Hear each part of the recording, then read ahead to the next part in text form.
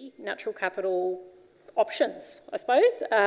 We offer a high integrity option for natural capital. So how are we able to do that? We are established under the Biodiversity Conservation Trust Act as part of the 2017 National Native Veg Reforms to offer long-term, in perpetuity, on-title agreements and protection for vegetation or, biodiversity. We are all about private land conservation, so we only work with private land holders. So we are focused specifically on private land, essentially, and supporting you to do what you're often already doing.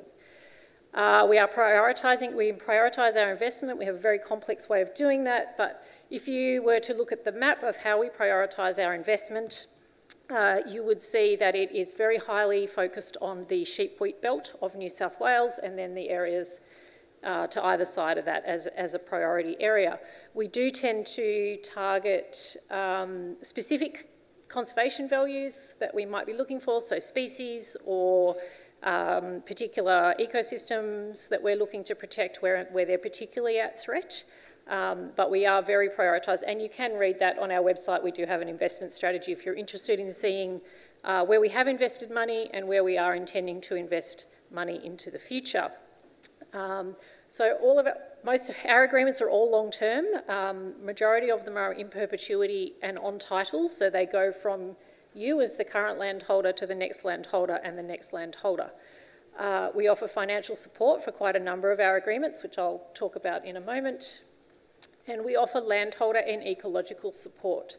So my role within our team is to support landholders to enter into agreements with us, or even start the conversation. Is it an appropriate option for you in this space? And go through that process with you, helping you to develop an agreement that will work for you and your property and your farm business. And then, once you're signed up, you will, particularly if you have financial support, you will see me every year. So this is not a sign up and then we walk away and we let you do your thing. We are there as part of that agreement, helping you to manage it, adapting as times change, conditions change, and as you might find that we were targeting St John's Ward at the start of your agreement, and you got on top of it. So then we might start to look at funneling some of those funds that you have into another priority area in your agreement. We also offer ecological support. So part of our team, we have a number of ecologists on the team. We do have our own monitoring program. So we are out there monitoring change over time on agreements to see that what we're doing, how we're managing, is actually having the desired outcome. So it is a really high integrity program that we offer. It's an accredited monitoring system that we use. I think it's outlined in the notes. So, definitely if it's something you're interested in, we would love to chat with you about it. We have quite a network, as you can see already, across the state, and that network is continuing to grow. I think those figures were from August last year. So we have since had a number of programs since then and signed quite a few new agreements with, significant thousands more hectares added to what you see there. So a program overview. I might start, which is a bit odd, I'm going to start on the far right, and I'm actually not going to talk about the Biodiversity Offsets program because the Credit Supply Task Force is here somewhere and John's going to talk about it, yes. So, revolving fund, that really is great for you to know that it's out there. If you're looking to sell your property and you have a fantastic conservation asset on it and you think we might be interested, we do actually purchase properties, put conservation agreements on them and then sell them on with that agreement in place. So definitely something to keep in mind if property sale is something you might be considering in the near future. But our two main streams that we have available in this region are the Conservation Partners Program, which is our voluntary stream. It's no annual payments associated with that, but you do have access to grants under that. And that starts at a 20 hectare minimum for any vegetation type essentially. Then we go into our funded stream, which is our conservation management program, and our two main offerings in those areas are conservation tenders, which is a reverse auction style participation process, and the fixed price offer program, which we have available every year, all year. So we are currently assessing for fixed price offer 8. We're doing field work at the moment, and we have fixed price offer 9 open.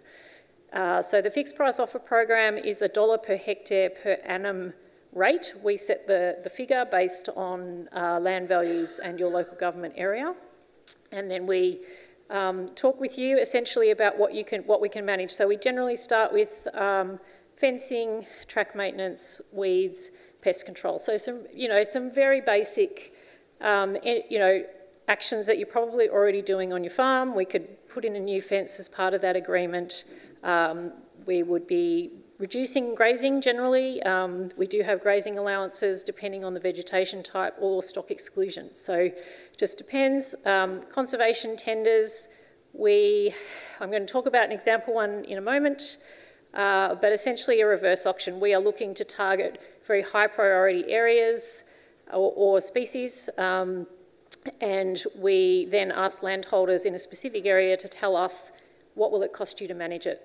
And we work out value for money essentially, so the cost of your bid versus the biodiversity value of your site.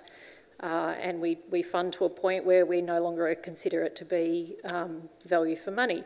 So, I mean, that's very variable. It depends on who else is in the tender with you as to what is considered value for money. But it's a really great process to be a part of, I think. And, we've secured some beautiful conservation assets and have some amazing landholders in our network as a result of those programs. And you can see on the bottom there, the cultural biodiversity pilot offer, very similar to fixed price offer, but targeted at Indigenous landowners. So we have closed the EOIs for that now. We are piloting it in this region, and we'll be starting assessment for that very shortly. So watch this space if you do know some Indigenous land managers that might be interested. Get them to get in touch with us because we're hoping that it will be successful and we'll be able to roll it out across the state. So very quickly, very quickly, here's an example of a conservation tender that we ran recently. We are currently in the process we're almost at signing of agreements for this tender now. But it's a trial to pilot biodiversity plus carbon, partnered with the Clean Energy Regulator as part of their environmental plantings project. So this was a great way for us to be able to support really high integrity biodiversity claims in a carbon area.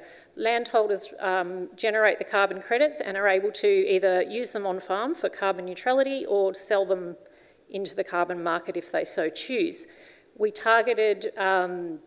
very targeted at threatened ecological communities in highly fragmented landscapes. So that was from east of Holbrook to about Deniliquin.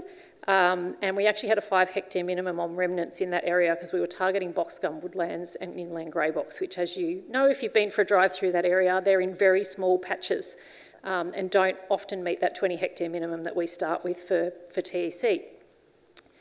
So what does that actually look like? This is an example of what that might have looked like. So we have the larger conservation area, and then the carbon planting sits within that conservation area to expand that area.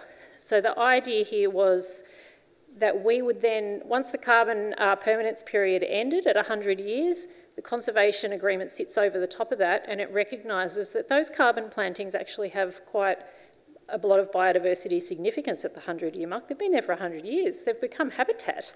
And so that's then offering protection to those areas post the carbon project ending, I suppose. And again, that includes funded management activities for site establishment and annual management of the remnant area. And also once the carbon reaches that 100-year mark, there's payments to support managing that as a biodiversity area as well. So thank you very much. I'm going to wrap up. If you have any questions, please come and chat with Matt and I at the trade stall. We'd love to chat with you. There are a few landholders in the room too, if you'd like to chat to someone in the network who's had a go at it.